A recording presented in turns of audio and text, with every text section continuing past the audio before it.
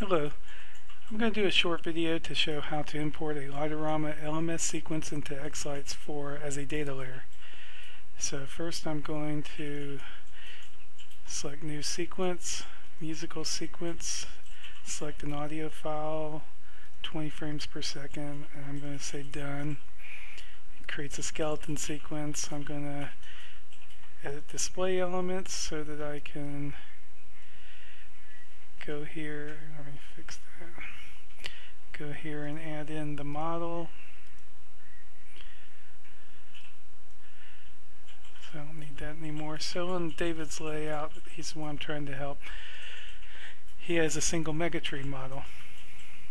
So you need to add that model to your sequence. If you click on settings here, go to data layers, import, it defaults to an LMS LightORama sequence. So I'm going to select this file.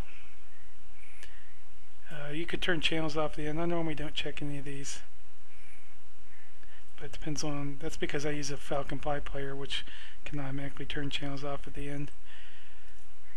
So you hit OK. Now while this is converting, it'll take a little bit. You'll see these two lines here will say waiting for file conversion. You need to wait until that changes to a number of channels.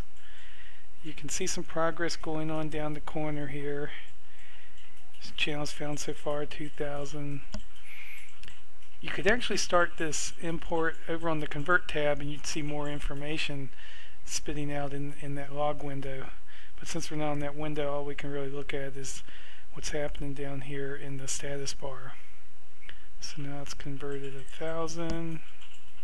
It's working on the second 1,000. And when it's done, it's going to populate, I believe, 2,400 channels. So now you see it's done.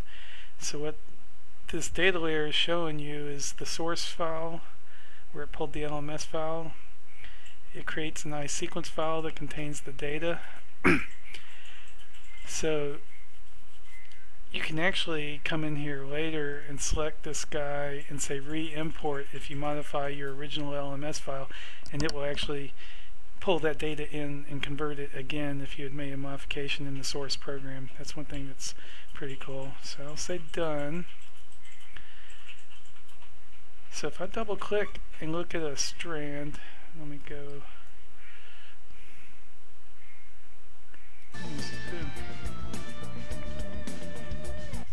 So you're not going to see anything yet.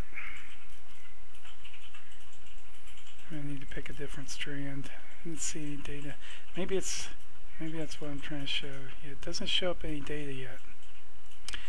The reason it's not showing anything yet is because we haven't rendered, because I don't automatically render. You know, I might have to consider changing that since it seems like it confuses everyone. You either need to hit this render all button or do a save. Both of those render. One of them will save the render and one of them will just let you play it and save later. I'll say test Mad Russian and hit OK. So now it's starting to save that sequence. Oh, look at that. It saved it in 3 seconds. So where does this one? I know the data in this sequence doesn't seem to begin until like 30 seconds.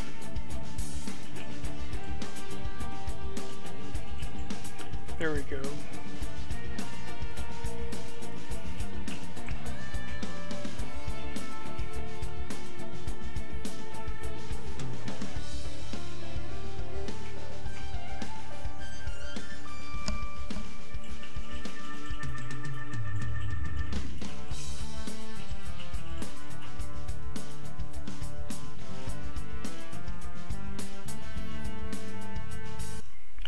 So I'm actually not sure if this audio goes with this or not. I just don't know I don't know the sequence since I'm helping someone else.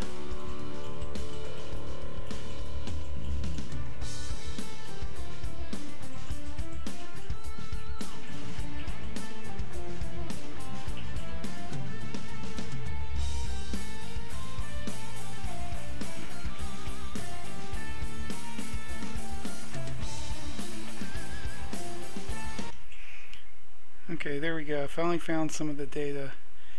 So the data looks like it's kind of scattered around. You see how I was saying there's no data up until about 35 seconds or so.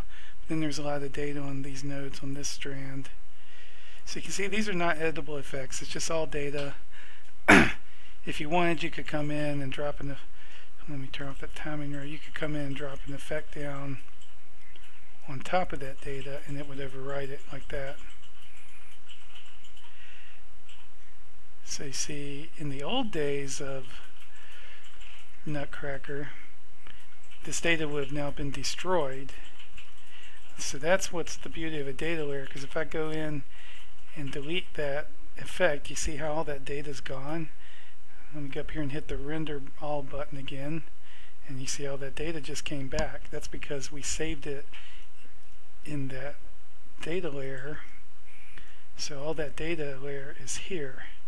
You can also, most people are going to have their Nutcracker layer on top. Any Nutcracker effects render on top of the data layer. You could move it up if you had a purpose of actually having the Nutcracker effects underneath the data. I don't know a reason you'd want to do that, but the option's there. So that's a little quick tutorial on how to bring in data as a data layer. You can see how it renders in literally a couple seconds, whereas when I brought in this LMS file as effects, it was literally thousands of effects. You know, every one of these little lines would have turned out to be an effect, and it was taking like 10 minutes to render all those effects. So the odds are you're never going to want to go back and edit all these effects. So you might as well just bring it in as a data layer, render in a couple seconds. And the nice thing about data layers is if you ever need to come back and you've changed your data, you can just say re-import, and it's running out there and it's doing it again. So I won't make you wait for that conversion, but that would be all you'd have to do, because it's already pointing to the original file.